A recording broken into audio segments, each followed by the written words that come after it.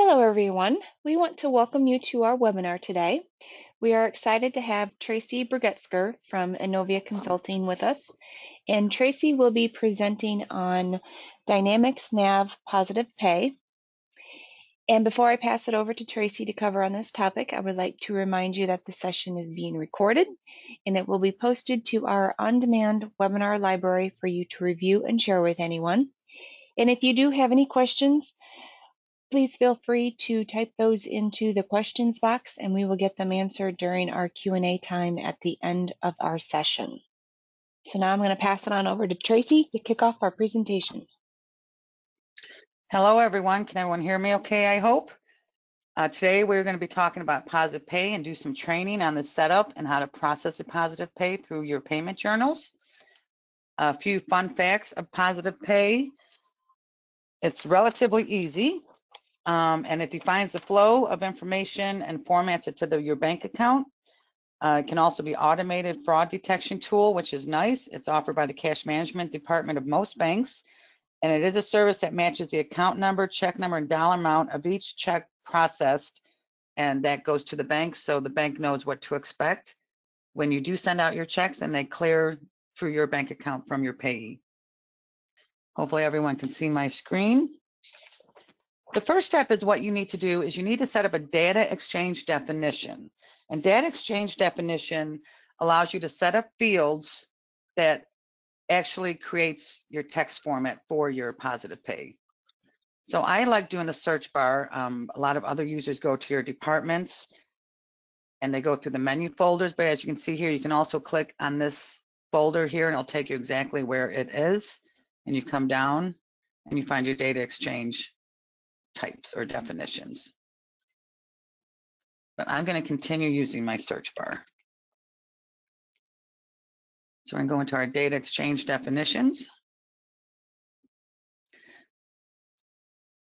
There are defaults that come with NAV, which is your bank data conversion services, Bank of America Positive Pay, your Citibank Positive Pay are defaults that come with your NAV installation. We're going to go ahead and create a new one, and it's Positive Pay PNC. So I'm going to do a new one, and you click New, and we're going to call this Positive Pay PNC 1. And your file type is always going to be a fixed text. That is so it goes into a notepad text file. The type is going to be your positive pay export. And if you show more fields, automatically your objects populate according to your type. Let me make this a little bigger for us. So here we have our line definitions. We are going to make this a detail because we're not required to have any headers or footers in your data exchange for your positive pay. So for your line definitions, that's all you need. And now we're going to go to our column definitions. And the first one you want to do is you make a column number and you want to go column 1. Whoops.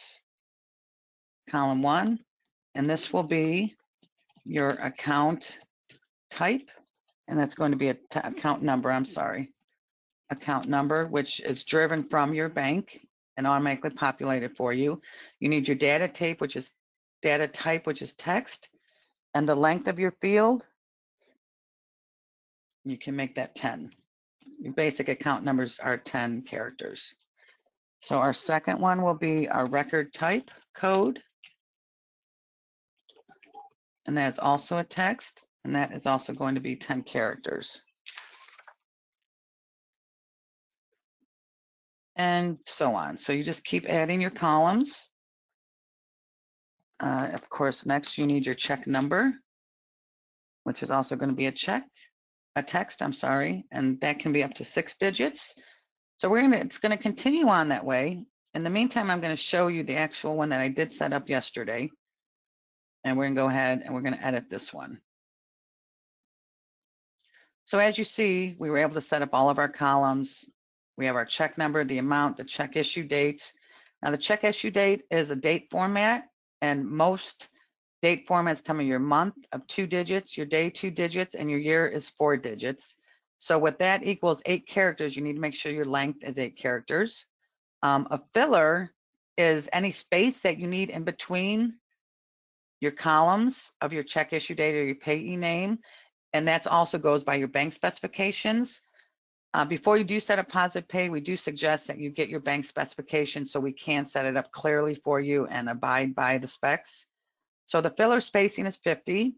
We have our payee name, which is your vendor name, payee number 2 if you need an attention to of a certain person, and then our record type. So after we get these columns set up, we go back up to our line definitions and we do field mapping.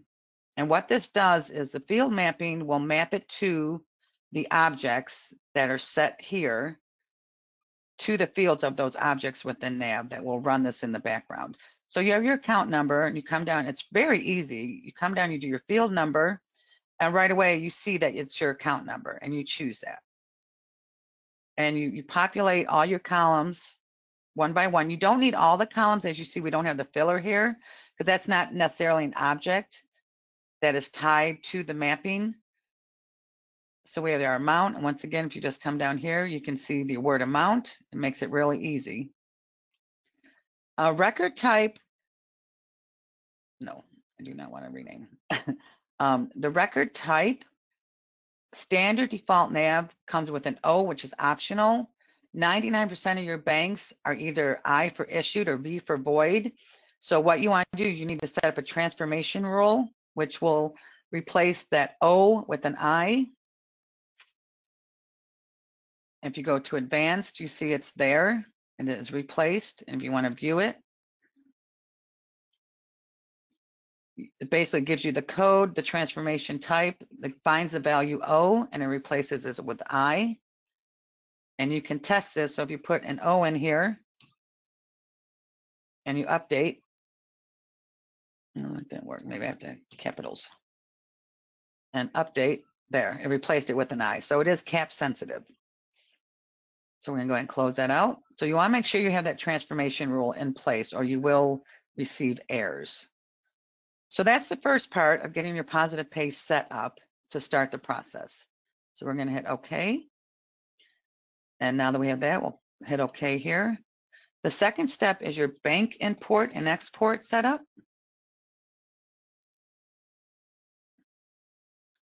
And this is just lines. You won't go into any type of card window in NAV. So here I added our positive pay for PNC. Your directions very important. You want to make sure you have export positive pay. And within this field, you want to tie your data exchange definition code, which we just created. So you just use your drill down, you'll find it there. The preserved non-Latin characters is enabled automatically. And those are the only columns you need for positive pay. It's very simple, as we stated. Next, you want to go to your bank. So you go to your bank account card. And here's our positive pay PNC bank card. We're going to edit that. And what you need to do on your bank account, this is very important, under your transfer tab, you have your positive pay export code. And you choose, and this is driven from the bank import that we just set up, and you choose that. And what that does is it's going to pull all your banking information, your account number that you need on your format, text format, your routing number, your transit number. It's going to pull all of that from this bank account card. And that's why we tie the two together and map them. Now it's time to do a positive pay process. So we go to our payment journal.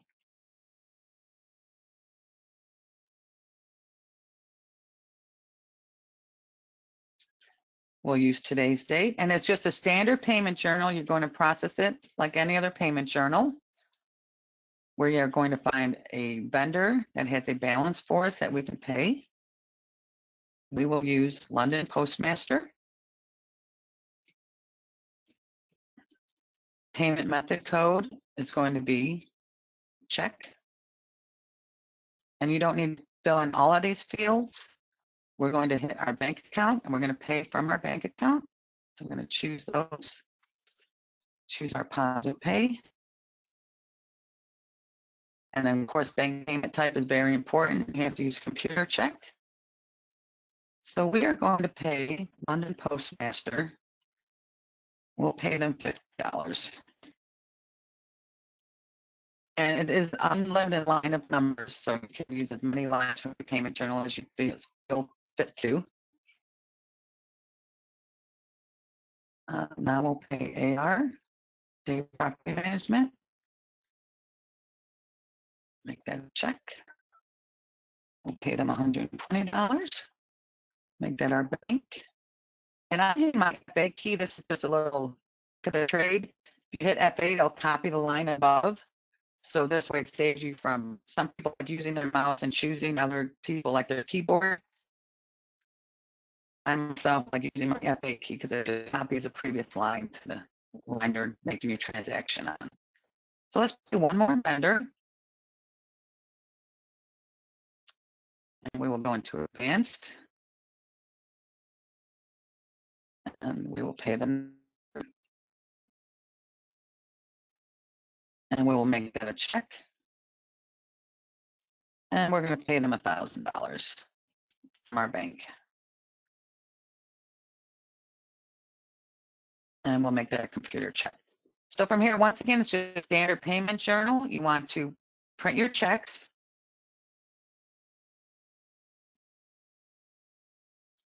Just check our options. Expand our tabs. Just make sure there's no set filters. That is correct. Our general journal line, that is correct. So we're going to go ahead and print our checks.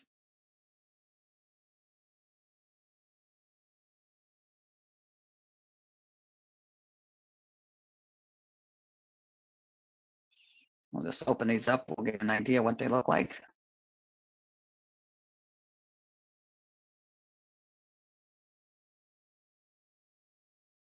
So here's our standard checks that we just printed. We'll close that out.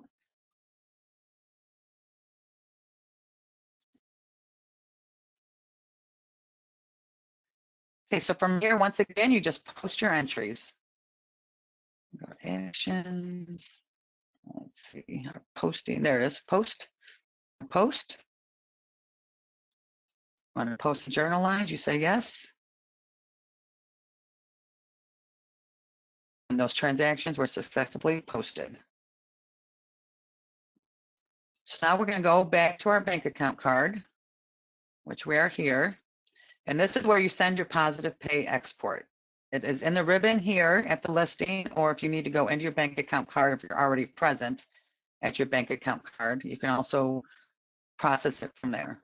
So process our positive pay export. And what's very important is your cutoff upload date. So if you were processing checks, I'm not sure what it's 21, but your last upload date is very important because that is the checks and that's where it gathers it. So if we use 4/6,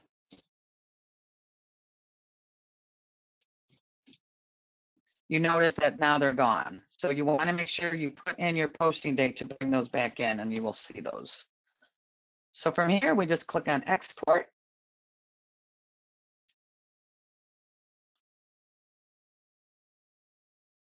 And we can go ahead and we'll open this up. You can get a feel. This is all that it looks like. This is everything we created in the data exchange definition.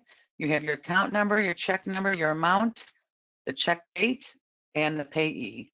And those are pretty much all the fields that are necessary for a bank, but some banks might require more fields, and we can always include those. So you just save that to your desktop, and we'll call this positive pay 0408, and that is the file you send to your bank. A lot of banks, you can just do it, upload directly to their website. Some have an FTP site that you need to upload it to, but that is basically how you do positive pay. Is there any questions? Thank you, Traci. No, none have come through as of right now. If anybody does have any, please feel free to type those in and Traci can get those addressed. Or if you'd like to contact her individually or your account rep, you're more than welcome to do so. Traci's got her information up there on the screen as well. Or like I said, you can contact your Innovia account manager or rep. All right, well, thank you, Traci, for presenting today. And to everyone on today's webinar, or if you're watching on demand, we thank you for joining us. And we do have a few more webinars coming soon. Next week, Tuesday, we have Gino Pack from Innovia Consulting, and he's going to be presenting on using Power Automate to supercharge Business Central. And also next week, we have John Grant and Jenny Hollingsworth back with us, and they're going to be presenting on your production orders created and processed just like that, Business Central for Manufacturing 101. This will be another one of their continued webinar series. So check out our website for more of our upcoming events, and that's innovia.com/events. As I stated in the beginning, we will have our presentation from this webinar up on our website. So just be looking for that in our innovia.com/past events. It's in our webinar library. So you can see this webinar that Traci just presented on, as well as all of our previous webinars that we have on our past events page in our webinar library. Innovia also has a podcast going on. If you haven't heard of it already, it's called the Innovia Conversation. And we just want to encourage you to listen to our selection that Steve Waltz and Jeff Pergolski have provided to us over the last year. They do about 2 episodes a month, and you can find out about all the different podcast platforms to listen to on our podcast page, and that's innovia.com/podcast. So check out our selection and subscribe so you'll be notified when those new episodes air. All right, well, again, thank you everyone for joining us. Thank you, Traci, for presenting, and we look forward to seeing you again soon on another Innovia webinar. Have a great day, everyone, and take care.